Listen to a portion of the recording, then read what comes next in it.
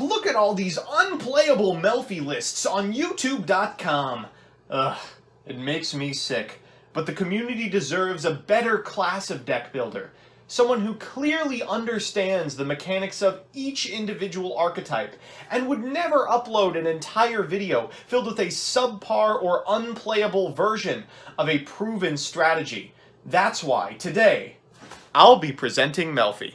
Good afternoon, Jank enthusiasts. I'm MBT, and this is 10-Minute Testing. It's no secret I've been avoiding Melffy. The deck's adorable, yes, but if cuteness were the only determining factor about what videos I make, I'd just be a Skyfire fancam channel by now. However, the new release of Negalogia and Excited have given teeth to this toothless by design archetype. So without further ado, brace for pastel. It's time for Melffy. Before we begin, if you're on the fence about subscribing, let me sweeten the pot for you. Click that little button below the video and I promise I will personally adopt an adorable dog for consistency's sake. So here's the list, and the Melfs among you may realize there's a lot missing from my 40. Don't worry, I'll explain. As always, I'll give you a background about the archetype, a little bit of a discussion about what I hope the deck can do, and of course, the card by card. But first, this video is sponsored by Yu-Gi-Oh! Pro Deck. Yu-Gi-Oh! Pro Deck is an online strategy site for our mutual favorite card game. It's got a deck builder, card database, and a wealth of strategy articles. It's also where I post the Quarantine Series deck breakdowns, so give it a look at www.ygoprodeck.com.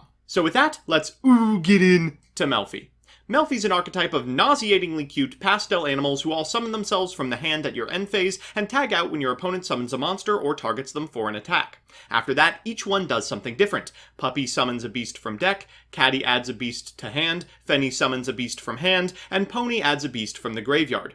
Together they form a resource loop that accesses beast-specific pops and negation via Kalimtosa, Hop-Eared Squadron, and the like. And because so many of the peripheral monsters are tuners, the good ol' Hulk Celine access code line puts in a lot of work winning the game on turn 3. Now, as you'd expect of any archetype with a coherent identity and a novel form of interaction, it's got some problems. Namely, what the hell are you supposed to do with their normal summon? Their Xyz, Melffys of the Forest, is extremely strong, and their stars line up well for Naturia Beast, but how do you get there? We're playing Rescue Cat, Nimble Beaver, and Obedience Schooled as starters, with the primary goal of setting up forest lines ASAP, but the occasional auto-win by virtue of Naturia Beast. This leaves us extremely open to Ash, but since Cat sends for cost, we can also slip the best hand trap NA into the list in Gamma. Finally, since the starters are so self-contained and do so much in terms of enabling our linear plays, we can use the remaining free space not to shove in all manner of unplayable garnets, looking at you, every Melffy list on YouTube, but to play hand traps that'll give us a shot of winning the game on the draw. So with that, let's get into the card by card. First, the hand traps. 3 Ash Blossom, 3 Gamma and a Driver, and 3 Effect Veiler. Next, the starters. 3 Rescue Cat, and 3 Nimble Beaver. I know you're going to send me to the Shadow Realm for not playing a cat setup into Nat Beast, but trust me, almost every time you fire this card off, you want to make Forest, not Nat Beast. And the 2 Garnets responsible brick you to no end. Next are the Lil Cuties, 3 Puppy who sets up Kalimtosa, 3 Caddy who sets up Hop-Eared, and 1 Fenny and 1 Pony to loop Disruption. Finally, our summonable and addable targets, 2 Kalimtosa, 1 Hop-Eared, and a Yoko Tuner, a Nat Beast setupper, and a Hulk starter. And Zoo King, aka Pankratops 2. For spells and traps, we're on 3 Obedient Schooled, 3 Called, 1 Seek, 1 Upstart, and 3 Infip.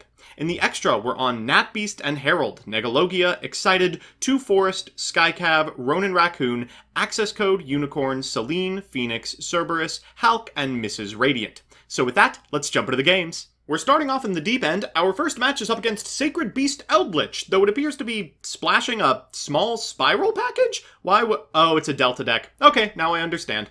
They're going to lead with a copy of 7 Spirit Gates Unleashed in order to add from deck to hand a copy of Dark Beckoning Beast, which they will then normal. They'll activate its effect, adding a Chaos Summoning Beast to hand, then proceed to extra normal, Link for Linkaribo, activate 7 Spirit Gates effect to go into an Anima, and make Curious. This is a perfect time to deploy the Effect Veiler, which we will do, making our opponent activate the Graveyard effect of Eldritch and make a puny 2-mat Appaloosa. Well, this should be no problem for the Zoo King Alpha, so we'll summon him and then activate the effect, prompting the negation and allowing us to walk over it for 2200. No big deal, we can easily get into a winning position with this Rescue Cat. We'll activate the Rescue Cat in order to get a Puppy and a Caddy from deck, which we will overlay for a Forest. We'll activate Forest's effect in order to add a Puppy to hand, then proceed to end phase, at which point we will summon both a Fenny and a Puppy from our grip. Not really playing around Anima optimally here.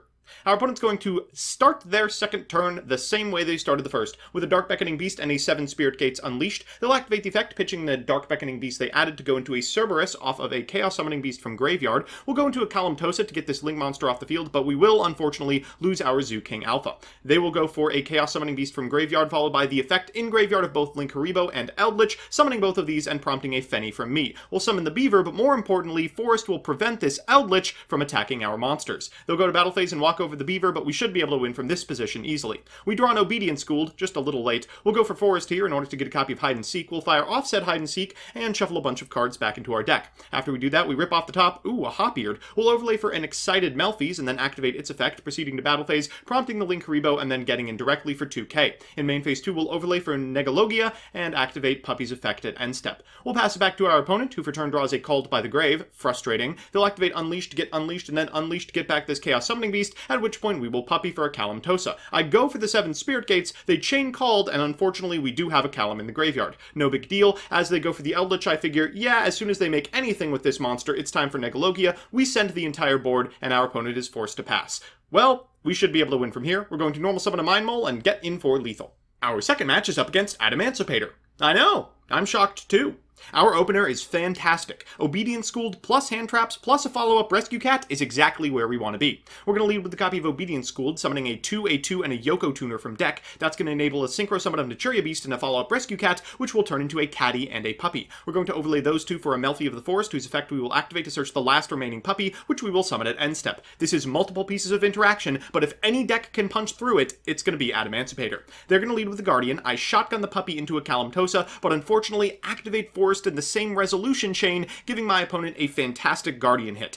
I'm just not a very responsible pet owner. They'll activate Supplier afterwards, and then the Nat-Drawn Researcher. They'll activate the effect of Researcher finding off the top. Beta the Magnet Warrior. Afterwards, they'll fire off the Nat-Drawn Seeker. Must be nice to not even need Block Dragon. Can we get a whiff at least? Oh, we did. Okay, I'll stop complaining. Next, we're going to overlay for a copy of Gallant Granite and then fire off its effect. I figure if I can prevent an appearance of Block Dragon, I probably should do so. Afterwards, we're going to link summon a Halqifibrax, summon from deck a copy of O-Lion, and then afterwards... Oh. Okay. Everyone's seen this combo before? They'll go into Cerberus to destroy our copy of Naturia Beast before Synchro summoning a copy of Raptite, activating its effect and finding off the top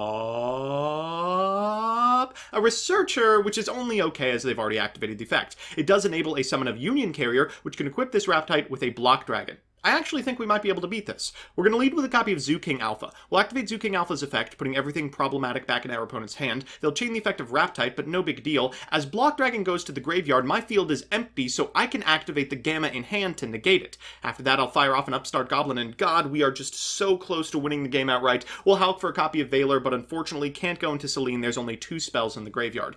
We'll go ahead and banish that token before attacking for 13, and then at end step activating the hand effect of Puppy. I kind of have to hope my opponent's out of gas, and I know they have Block Dragons at their disposal. They'll fire off an Unexpected Die for an Angel Trumpeter. We'll activate Puppy here. I just want to get all the rocks off their side of the field. Any lurking Adamancipators make this very crusty. They're going to go from Block Dragon into IP Masquerena. Thankfully, we did draw the Ash Blossom, so we get one more turn of reprieve. They're going to summon 2 Block Dragons, a Unicorn, fire off the Unicorn effect, and then, oh my god, another Block Dragon to make Access Code Talker. Well, they are out of Earths in Graveyard, and more importantly, do not have lethal. We've got 200 life points to work with, and we're going to make them count. For turn we draw... Hop-Ear. Okay, well, we'll special the Zoo King Alpha, then normal summon the Hop-Ear, put our opponent's board back into their hand, which I don't think they have access to, and then summon Puppy at end step. For turn they draw Die, but they're out of targets. Things are shockingly looking pretty good. We're going to normal summon a copy of Hop-Ear and then go for Forest. We'll activate Forest effect to get a copy of Hide and Seek. We'll fire off the Hide and Seek, tucking back a Puppy, a Kalimtosa, and a Hop-Ear, drawing off the top a Beaver. That's pretty good for next turn. In main phase 2, we can make a Negalogia, set a copy of Called, and as long as we survive, we've got it. They'll Dark Ruler and concede! So it's time for game 3, and you know what that means, a best of 3 versus meta. Our opponent's playing Infernoble Knight, and our hand once again is killer. Now, noticeably, we don't have a follow-up to the Obedience Schooled, so the best course of action is to make Forest. Or If you are, as I am, governed by that old adage ABG, always be greedy, you'll make Naturia Beast and then activate Melffy Hide-and-Seek to try and draw a rescue cat off the top of the deck. Let's go! Okay. Well, it's Infernoble. They need to activate equips. Maybe we can prevent that from mattering. I'm going to Ash Blossom this copy of Neospace Connector. They're going to equip it with the Phoenix Blade. Fine, I'll negate that with Beast. And as they banish it for GPG, I realize I've been outplayed. Okay, well, GPG is going to equip this copy of Nat Beast, and they're going to get in directly for 800. I need to draw any starter off the top. Well, Upstart Goblin might be it.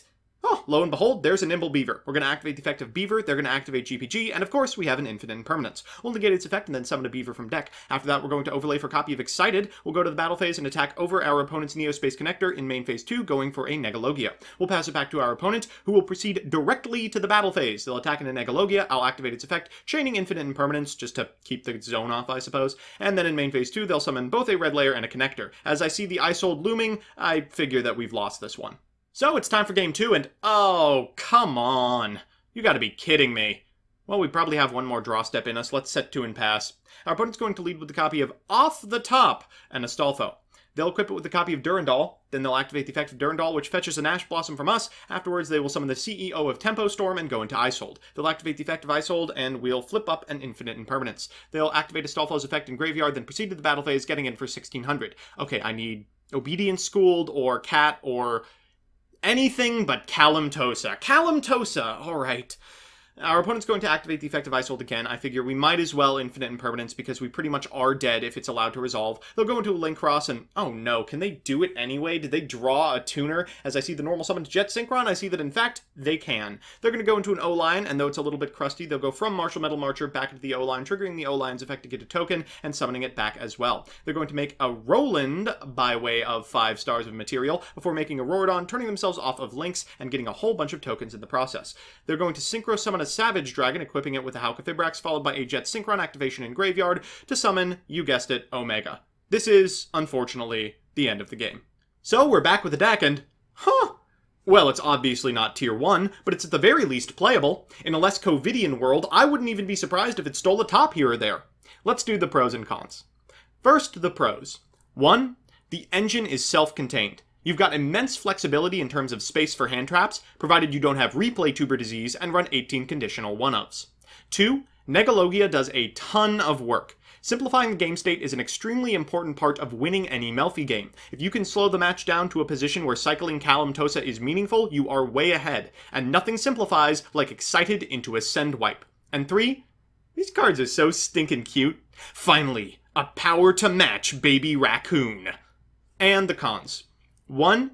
You have to open a starter. You do have 9 ways to begin your plays, but if you don't find a cat, a beaver, or schooled, you're often left with 4 hand traps and a puppy, praying that it's enough.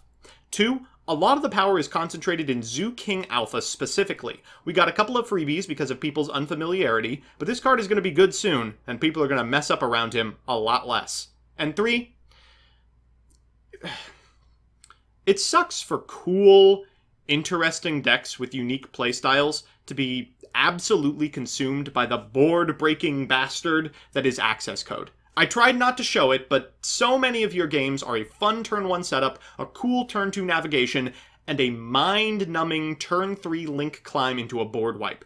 I don't think the card's broken, and I appreciate that it's accessible enough that most decks can play it, but I wish it won differently. All in all, this is a fun, unique, and most important of all, cute deck. I hope to see it represented in whatever competitive environment we have by the time the next set releases, but I don't think it'll be contending in Rise of the Duelist format. So that's that. As always, thanks to my patrons Meatmoto27, Dominic Ernst, Harrison Karp, Alex Perea, Blue Boy, Candyman, Crispy, Dimsum05, Innercrest, King Magic Ruler, Meteor Mirage, Mike Carlotti, Rose Lapine, Seeker, Space Dandy 1993, Sir Tachyon, Stevie Blunder, Tyler Slacks, Tyrese Biggums IV, Adam Trevino, Adrian Bra, Amit Elefandi, Algis Marcin Kavicius, Andrew Benson, Andrew Horseman Linderman, Angry Bread, Apex Systems, Billy Williams, Blake Root, Candide, Chad Bortz, Chibi Gohan, Torps Away, CJ Alex, Connor Kidd, Dan the Man Hoban, Darcy Taves, Devin Dees, Dylan Conley, Donnie Fillerup, Dunkoro, Distrin, Emperor Stove, Ernesto Ibarra, Fighting Fang Wong, FUTR, Gamer Games, Gavin Charlie Kowski, Gustavo Sicon, Isaac Jackson, Jane Linya, Jared Lorman, Jason Leonard, Jeff Leonard, Joel Durado, Jose Luis Cortez, Kybacorp Shill, Corey Hess, Kurakaze, Lavender Lemonade, Lawrence, Lucas Geardas, Lucky Number 5, Lucas Arizo Hansen, Meadow Edits, Meds for Feds, Mezzo Emrys, Michael Oskavarik, Muna Arashi, Moira Brownwolf, Nick Extreme 99, Nick Dolores, Pro FP2, Pro Yugidad, Sam Soon, Second, Sophie Forster, Standards Objective, Swag Kage, Tim Holloway, Yuri's Best, Zach Janchewski, Zach McKee, Bleh, Dive Missile, Josh, Picnic Blasket, This Machine 237, TJ Steakhouse, and Yukie. If you like what you see, please consider subscribing. And if you want to be part of the process, consider following me on Twitch as well. See you next time.